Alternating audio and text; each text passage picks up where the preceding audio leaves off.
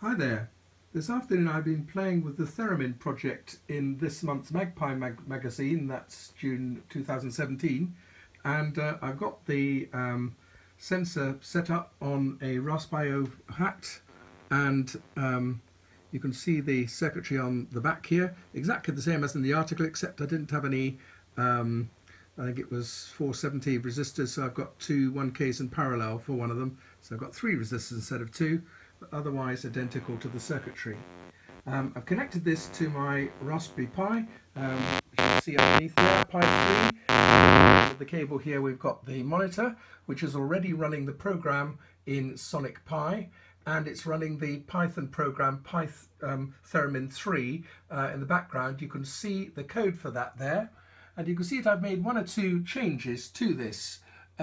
The main change is that I've removed the round function from the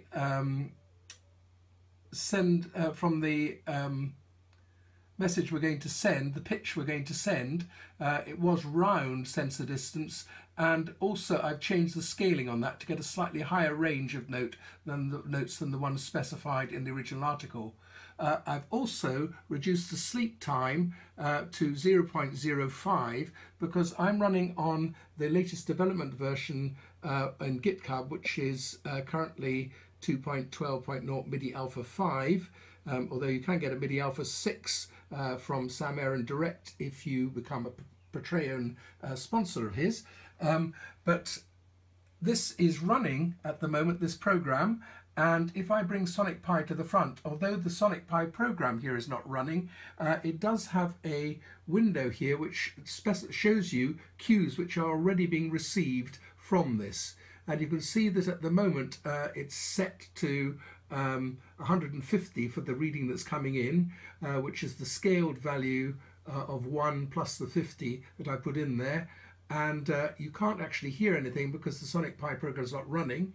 But if I did start it running, you would see that I've also made one or two changes here.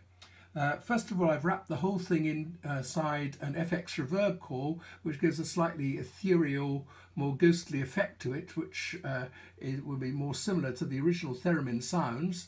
I've specified the synth used, so I've used a sine synth here, which is a fairly smooth one. And in the live loop listen do, there's a couple of changes. Instead of the set schedule ahead time, I'm using the command use real time, which essentially sets the set schedule ahead time to 0, which you can actually do if you've got a sync command in this. You don't actually have to have a delay time inside the live loop. So that's what makes the whole thing faster and allows you to reduce the sampling time interval in the Python program. Secondly, it's a slightly different syntax for receiving the information from the sync command. At the moment in this version you need to put /osc before the /play this. That will actually has actually been dropped, and that will actually be so for an OSC received command in the final version. So that's just a small change in the syntax.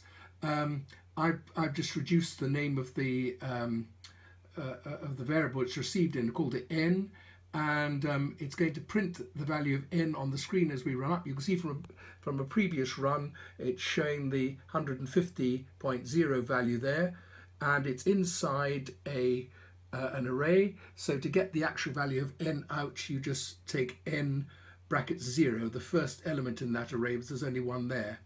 You also notice that I put some envelope parameters in, an attack of 0.08. That makes each note slightly less percussive as it starts, and allows them to merge together into a more continuous sound, indicative of the original Theremin. I've also set a release time of 0.05 so that we can have fast notes one after the other. I've reduced the amplitude slightly to 0.8 rather than the standard 1.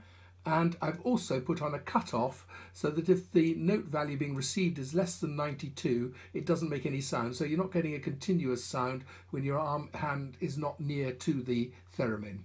So that's the whole program there. Let's actually draw back from here and start it running, which I'll do now. And the program is now running. You can't hear anything because my hand's not in the way. But if we come down to look at the theremin and I bring my hand here a bit closer,